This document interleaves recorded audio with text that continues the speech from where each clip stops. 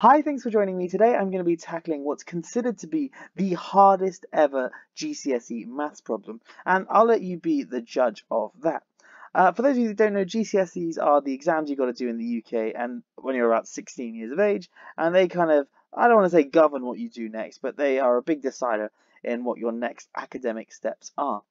Anyway, this is not really the content I kind of normally make, so if you do enjoy it, do give it a thumbs up, let me know in the comments, and I might make some more GCSE videos, but for the time being, this is actually the first GCSE math problem I've done on the channel. Anyway, let's dive into this problem. What have we got? We've got three identical circles in a rectangle.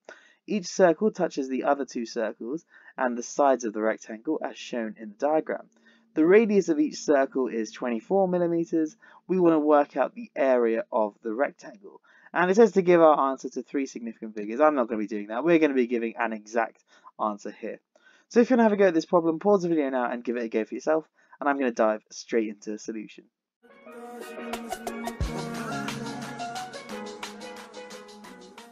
Okay, so in order to work out the area of the rectangle, we need to know this length and the height. Well, the radius is 24. If we just call it r, because we are mathematicians here, let's just call that r. Well, what can we say about the width and the length at the same time? The width or the length of this rectangle is clearly going to be 4 lots of r, because we've got another r there, another r there, another r there. Perfect. So all we've got to do now is calculate the height of this rectangle. Well, how can we do that? Well, this guy here is obviously r. This guy here is obviously r. So all we've got to do now is make up for this missing distance in between. Well, the way we're going to do that is by using our good old friend Pythagoras and looking at this triangle we create here. This length here to here is 2r. There's our right angle. And this length here is r. And so the question is, what is this length here? Well, we can use Pythagoras' theorem to help us work that out. Let's call it x. So we can say x squared plus r squared equals 2r all squared. And so we get x squared plus r squared equals 4r squared. Bringing that onto that side, we get x squared is 3r squared, and square rooting, we get x is root 3 times r. So x there is just root 3 times r.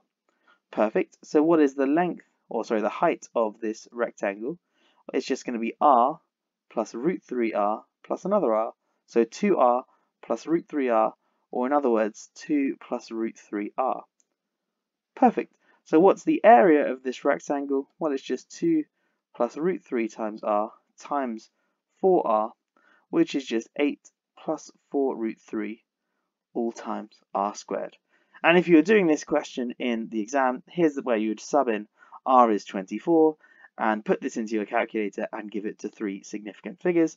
But of course, I'm not going to do that because I don't own a calculator.